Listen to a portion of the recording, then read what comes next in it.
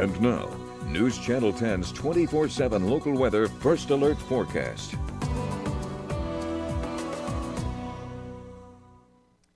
Hi, Kevin Selly in the Weather Center. Fairly quiet forecast in the short term. It gets a little interesting in the longer term, though. So for Tuesday, partly sunny day, mix of clouds and sun, mainly high clouds, filter the sunshine a little bit. It's going to be a little warmer after the cold front came through on Sunday night, and it's going to be a little breezy as well. Let's talk winds here. 64 for the high, by the way.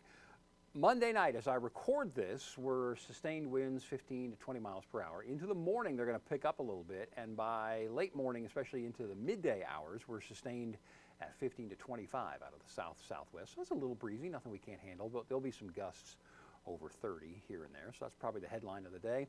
They back down a little bit, but still breezy into the evening hours on Tuesday night. Average high 52. We're above that, but trending down a little bit starting Thursday, back into the 50s. High clouds, as I mentioned, come and go. There's a couple little disturbances that come along.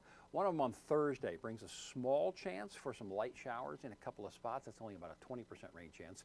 There's the spin that represents the next storm system. See it out there in the Pacific Ocean through the center portion of your screen, kind of heading south.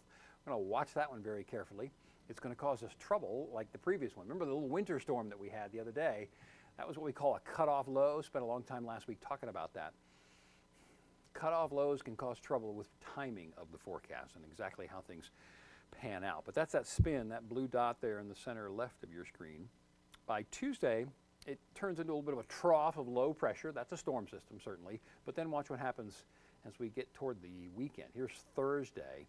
See how it's kind of turned into a circle as opposed to a low. That's a cutoff low. It's cut itself off from the main steering currents of the jet stream. So it may slow down a little bit. This becomes important for the weekend because obviously it's a big travel weekend just ahead of Christmas time. So early Saturday and into the afternoon is still coming by as a trough of low pressure, but I think the dynamics of it are changing a little bit. The timing is going to change. It's not a winter storm. It's going to be liquid only. It's way too warm to have any wintry precipitation. So in the short term, or in the long term, we'll watch that. In the short term, we've got clouds that come and go through the day on Tuesday. Again, mainly high clouds or mid and high level clouds.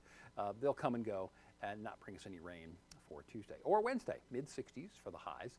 Small chance of an isolated shower coming up on Thursday. Friday's a quiet day, 61. Right now, the timing on the weekend looks like the best rain chance will be Saturday. We're going to have to see about the speed, and if this next storm system, the cutoff, slows down, we'll drop the rain chance back to 20% on Sunday. Might extend it into Monday if this thing slows down. And note some cooler air coming. So it's cooler for Monday, Christmas Day. High temperature of 50, so that's most of the day in the 40s. We'll keep you posted.